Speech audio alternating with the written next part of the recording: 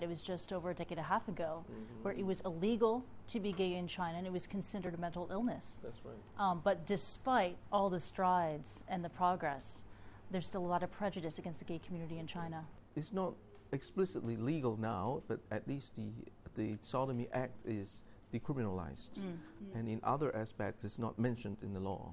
So it is not explicitly legal or illegal. Now it is not a crime and it is not an illness and it doesn't require treatment. I think it's a big progress. The Chinese Communist Party, what is its official and unofficial line on gay rights in China?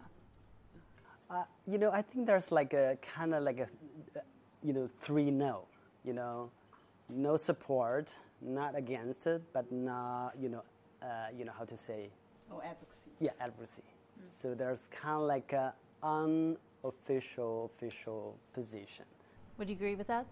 Yes. At the same time, as an NGO founder on this kind of issue, we got constant visits by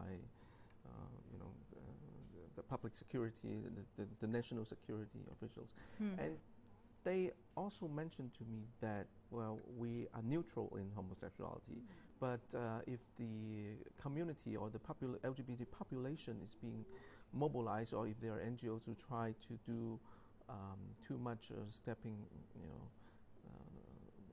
across the line, out of the line in promoting it in a way that would cause instability, then we're not okay. And so the party's main concern here is maintaining social harmony, even in the gay community across China. Yeah.